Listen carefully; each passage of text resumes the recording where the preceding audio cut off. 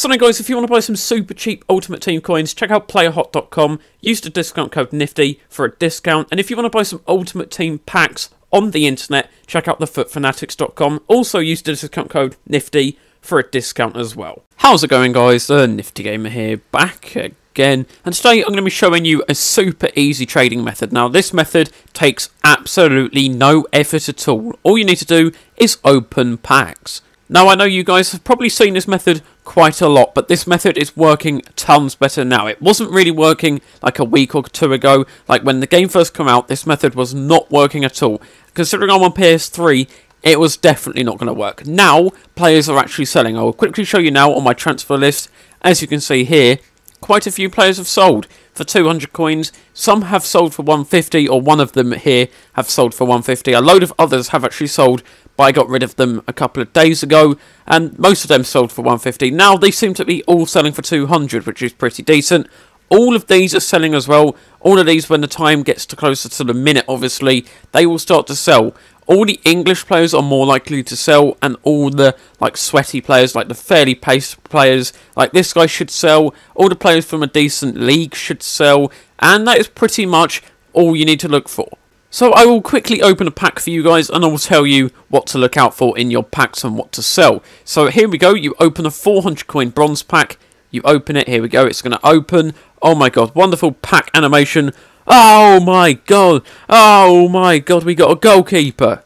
Yippee. Right, pretty much all you want to do is you just want to sell these. Oh my god, I got a transfer list full. Well, that's yeah, that's very helpful. Anyway, you want to sell all your bronze players. You can store these in your club. I'm going to store these coaches and managers in my club. You want to sell the rare contracts or keep them. I actually keep them for my teams. So you can either sell them for 200 coins or keep them. Have a look for good kits. If they look nice, have a look at how much they go for. If they don't really go for much, if they're just up for 200 coins, just list it up. It might sell. Also, guys, sell the footballs as well. They go for quite a bit. They sell for 200 up to 500 coins most of the time. So make sure to sell them, and you will be making some coins. I will quickly open one more, guys. I will quickly open one more. So here we go.